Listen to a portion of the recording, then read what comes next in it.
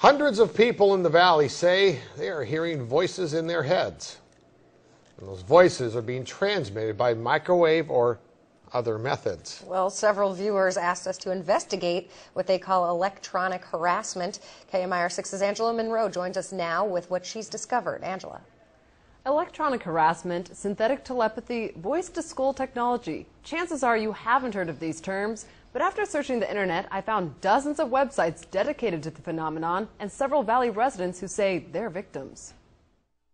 How much more can you invade me than to go into my brain? It sounds like somebody else is reading the book, only it's thoughts. We're not having a group hallucination. This is actually something that's happening. These men all live in the area, didn't know each other before the voices started, and say someone is playing mind games with them. Mostly it's a lot of derogatory comments about whatever you're thinking about. Only time I ever had a whole sentence, he said, "This is not about you," which just frosted me. If it's not about me, what the hell am I going through all this for? Kevin Bond says he used to have a normal life. I was living in the San Diego area, was clerking for a federal judge, and I noticed that I was being followed by a whole bunch of people. According to the websites, what Bond is describing is called gang stalking. He moved to Palm Springs to escape. I started hearing, as you'll hear, hearing voices,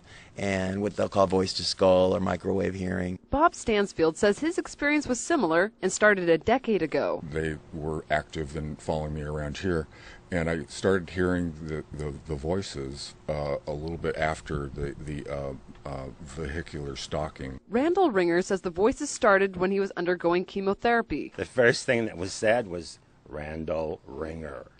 And I sat up straight and I went to into the bathroom, and I looked in the mirror, looked myself in the eyes, and I said, "Did that really happen?" Bond says he's found more than 300 victims locally and is tracking others across the state through billboards. In Johnson Valley, a Freedom House just opened to help people who believe they are being targeted. To many of you who find yourselves the object of covert harassment, that there is hope and that you are not alone, and that we are striving to find legislation and we're working towards freedom for all. Derek Robinson leads a national group called Freedom from Covert Harassment and Surveillance. He says he knows who's playing mind games. Rogue government officials that are sponsoring this, also corrupt business officials, and private citizens. And he also told us how. Most of it is delivered by microwave, and I believe it's satellite delivered, whether someone is on a remote location using a laptop or next door using the desktop. Bond says neurotransmitter chips that run off body electricity have been inserted into some people. And they assign cell phone numbers to them. The cell phone numbers are then run through a computer, and a computer translates your thoughts. This crime has been available to the military for 60 years. We sat down with local psychiatrist Dr. Alan Drucker to get his professional opinion. There's no scientific evidence and there's no objective evidence to show that what they believe to be happening is factually true. So what does the doctor believe is behind these voices? Information that I found on many of these websites really confirms or is consistent with what I see in delusional disorders. But these men disagree. I've been to a psychiatrist and they gave me anti-schizophrenia medication and it did absolutely nothing whatsoever. However, Dr. Drucker says delusional disorder has no real medical treatment and is believed to start because of disrupted dopamine pathways in the brain. These pathways then start to fire or get triggered in the absence of actual stimulation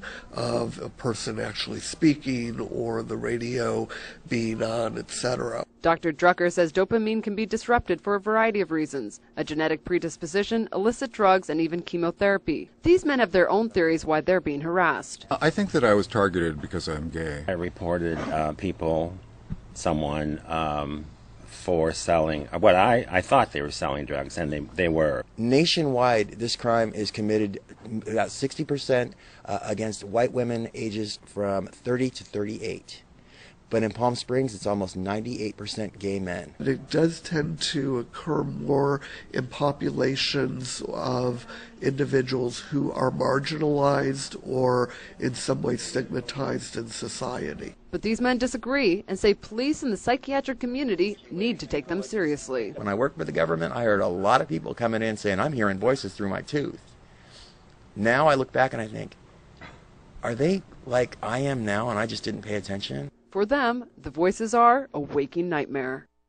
And Kevin Bond told me they're working on a book project about electronic harassment and pitching the idea to DreamWorks. Back to you.